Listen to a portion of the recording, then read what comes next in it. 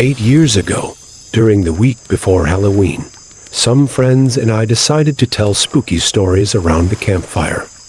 We had always wanted to make a fire outside and hang out at night, but we were too young to go by ourselves, especially after midnight. That year things were different. We were no longer children, we thought, so we somehow convinced our parents to let us stay out late. We didn't tell them about the fire, obviously. Once we all gathered in front of my house, we only had to think of a good place to hang out, so that our parents wouldn't find out about the fire. We ended up making the fire near a small dirt road out by the forest, leading straight to the riverside. The setup was great, a creepy forest, the sound of the river flowing, crickets chirping, and the scary sight of an abandoned stone house in the background. It was a rather warm night for the time of the year, and the moon was shining over the forest, casting strangely shaped shadows on the walls of the abandoned house. It was quite unsettling when you caught a glimpse of a moving shadow out of the corner of your eye. By the time we had finished making the fire, the moon had moved slightly, and the shadows were gone, a thing which brought us a bit of relief. We found a slab of stone next to the river, and we used it as a makeshift stage in front of the fire for the storytellers to stand on while narrating their creepy tales. We took our flashlights out of our backpacks and started. A few stories in, it was finally my turn, so I grabbed my flashlight and headed towards the stage. I had just started my scary story when, all of a sudden, it was freezing cold.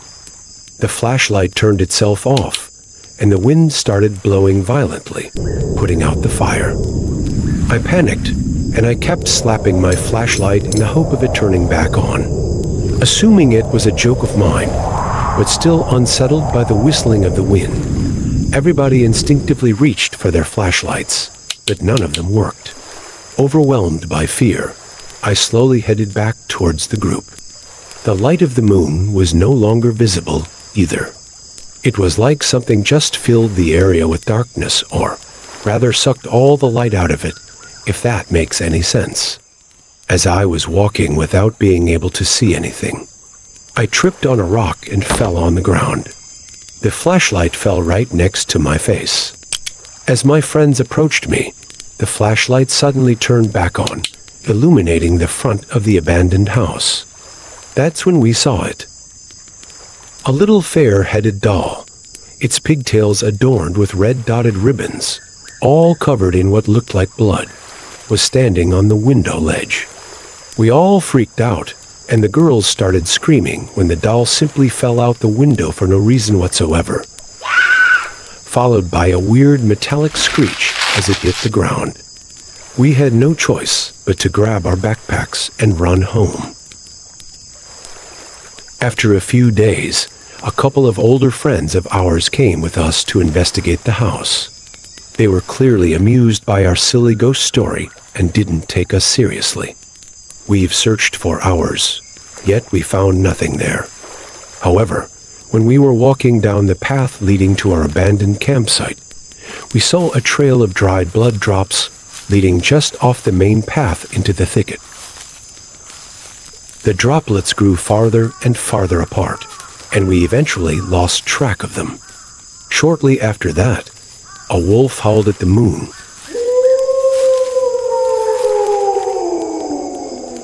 And judging by its loudness, it seemed to be quite close. As we were rushing back to the path, one of our older friends tripped over something and fell face first into the dirt. We saw a red dotted ribbon next to his face, quite similar to the ones the doll had. As we dug through the hard gravel, we came across a hand, a little girl's hand, covered in dry blood.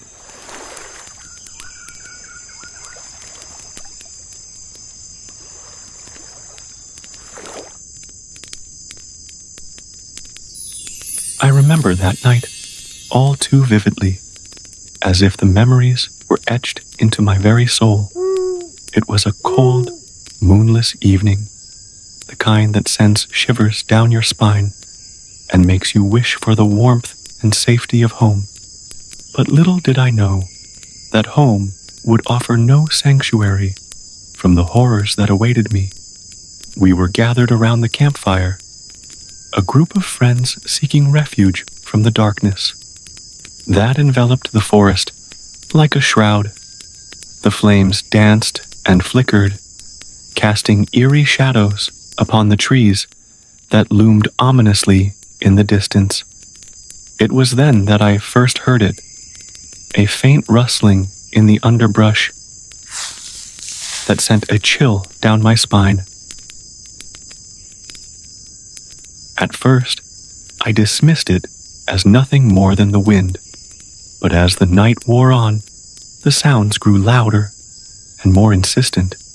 It was as if something was stalking us, lurking just beyond the edge of the firelight, waiting for the perfect moment to strike.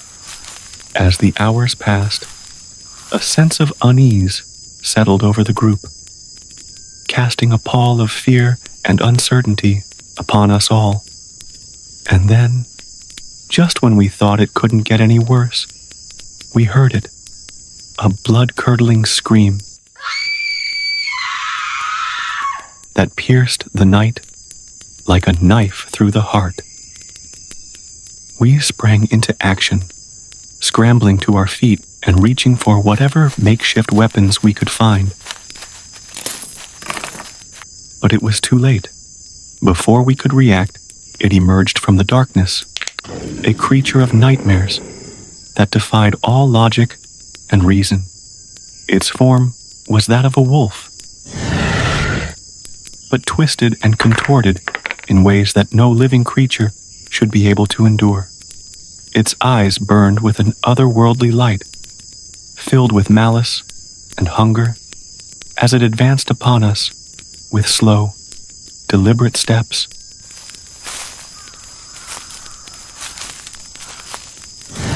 I could hear the others screaming, begging for mercy as the creature closed in for the kill. But I was frozen in place, unable to move as the horror of what was happening washed over me like a tidal wave. And then, just as suddenly as it had appeared, the creature was gone, leaving behind nothing but a trail of destruction and death in its wake. We were shaken to the core, our minds reeling from the trauma of what we had witnessed. But the horror was far from over, for in the days and weeks that followed, we would come to realize that the creature we had encountered was no ordinary wolf, but a skinwalker, a creature of ancient legend and unspeakable evil.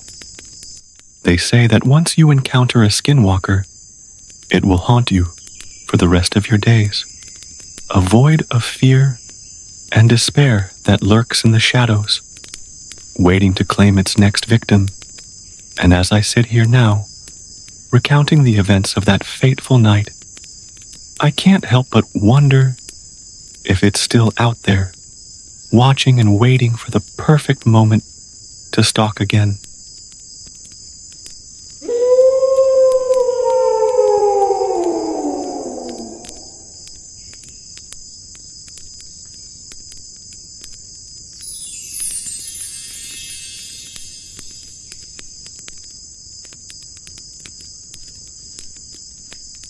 Our trip started in late February as my three friends, John, Steve, Max, and I drove in my truck deep into the backwoods of Boxwood Gulch to follow the North Fork of the South Platte River. Steve owns a cabin up in the backcountry, so we left my truck there and began our 57-mile hike into the wooded terrain following the river. We had all of our camping and fishing gear packed and enough food to hopefully last us the 3-day journey both ways. As we first set out in the early morning, a few light snowflakes began to fall. The terrain was heavily wooded and uneven, making for slow going. The cool mountain air rustled through the trees and sunlight streamed through the canopy, making the snowflakes glint and shimmer as birds chirped overhead and the river babbled in the distance. It was going to be a near-perfect trip. We stopped for a quick rest a few hours in. The weather had been slowly worsening since we had left, but it was only then that we realized how bad it had gotten. The snow was whipping around us in a blinding flurry as the wind howled, making the trees creak and sway, almost threatening to snap. And two, the ground had already accumulated a good 6 inches of snow. It was about midday, but the sky was black. And I don't mean dark due to the ever-intensifying storm. I mean that in between the gaps in the clouds, there was no blue, just solid black. None of us really made a note of it at the time, as it was hard to notice through the thick cascade of snow and the limited visibility. After continuing our hike for some time, however, it became all too apparent that something was wrong. In addition to the sky, we also realized that there was nothing in the distance. There should have been some mountains or something like there had been at the start, but no matter which way we turned, the world only seemed to extend 50 or so feet around us. Then it disappeared into the blizzard. It was nighttime now, or at least, it was dark out, but it was 2 o'clock in the afternoon. As we walked forward, new things slowly came into view, but everything behind us disappeared, and although we could progress further, we couldn't seem to double back. Once we left something behind us, we couldn't reach it again. Steve had forgotten his lighter a little while back when we stopped to eat, but when we tried to turn around and go back, we were greeted by a wall of snow and fog impossible to see through. Our flashlight's beams didn't penetrate the fog. They stopped as they hit it as if it was a physical wall. Curious, Steve reached out and moved his hand into the fog. First his fingertips and then his whole hand disappeared into the haze. We all stood in disbelief, looking at the wall, which was impossibly tall and extended as far as we could see. There was no real gradient to it. Things didn't fade into the distance. There was a clear line where the wall began, and nothing was visible beyond that point. We were making a note of this when Steve muttered something. "What was that?" I asked. I can't feel my hand," he said slowly, as if realizing it as he said it. Puzzled, he retracted his hand slowly, and then screamed. His glove was shredded, almost disintegrated, and his hand looked like it had been forced through a wood chipper. Deep gashes revealed white bone underneath, and what fingers were left were stripped clean. We all panicked. Oh God, this is bad," Max cried. Steve simply stood clutching what was left of his hand and hyperventilating. We had to get him to a hospital, or he would certainly bleed to death. But we were almost a day's walk from Steve's cabin, which was already remote enough. We were all frantically checking our phones for a signal when the worst happened. Steve fainted, his eyes closed, his legs buckled, and he fell forward into the fog. None of us noticed at first, but when we finally did, all we could see were his legs protruding from the mist. We immediately, without thinking, rushed to pull him out. We grabbed his legs and strained to drag him back into view. Before we even saw him, however, we immediately regretted doing so. We somehow knew what we would find. The thing we dragged out was not Steve, not anymore. All of his skin was cleaved off, his ribcage ripped open with his entrails spilling out, and his face. It haunts me to this day, not merely because it was horrendously mutilated, not merely because his eyes have been torn out leaving only empty sockets, but because it smiled at me.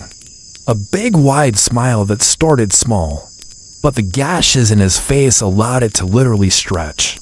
From ear to ear, Max screamed and shoved Steve's mangled body back into the fog. We ran as fast as we could, the only way we could, deeper into the woods. Just as before, the snow and fog parted before us, but swallowed up everything we left behind. As we ran and ran, The scenery around us began to slowly change. The trees surrounding us were now withered and dead. The grass was flattened and bleached. In fact, everything around us was dead. Colors had all but disappeared, leaving only shades of gray and an intensified feeling of loneliness and death. While we ran, I realized something. "Guys," I shouted while I ran, not daring to stop for even a minute. "We can't turn around and go straight back. But maybe we can circle around back to Steve's cabin. Then we can get the truck and get the hell out of here." John and Max nodded their heads, and we turned 90 degrees right and continued running. Eventually, we ran through what appeared to be a herd of deer, all of which were laying on the ground, gray and lifeless, hacked to pieces. Blood soaked the ground. As we ran through the herd, dodging corpses, it was hard not to notice that their dead, lifeless eyes seemed to follow us. When we felt confident enough that we wouldn't be doubling back on ourselves, we turned towards Steve's cabin, towards safety. We ran for at least another hour. Eventually, however, none of us could run any longer. Our bodies simply wouldn't allow it, and we were forced to stop.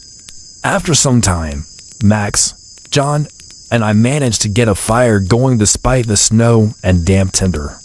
We had hoped that it would bring some sense of warmth and security, but we were wrong. The flames were a bright orange hue, bleeding some color into the grayscale world. It clearly did not belong, nor did we.